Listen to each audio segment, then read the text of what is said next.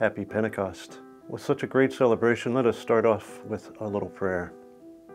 Come, Holy Spirit. Come, take possession of our soul. Come and inflame our hearts. This is the celebration we have today. We are finished with Easter, but we don't return to Lent. We continue to celebrate those joys that we found during the Easter season.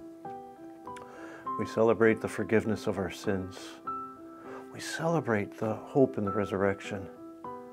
And now on this Pentecost, let us celebrate the building of the kingdom of God here and now. We have this beautiful image of the Spirit being poured down upon us. The Spirit's coming down. I think the best image I can think of is we're like that dry, parched land, cracked and hard, waiting for the life-giving rains. The Spirit is poured out on us, and that's what gives us life.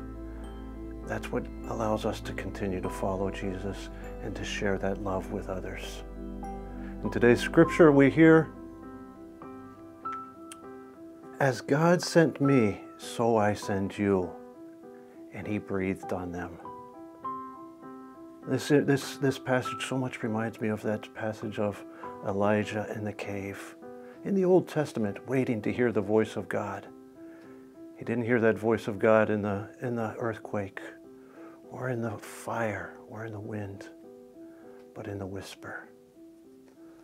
We too can hear that voice of God as he's breathed upon us in the quiet times that we find God in our life. Let us find those moments and ask God to come to us. Holy Spirit, come down upon us. Holy Spirit, come and take possession of our souls.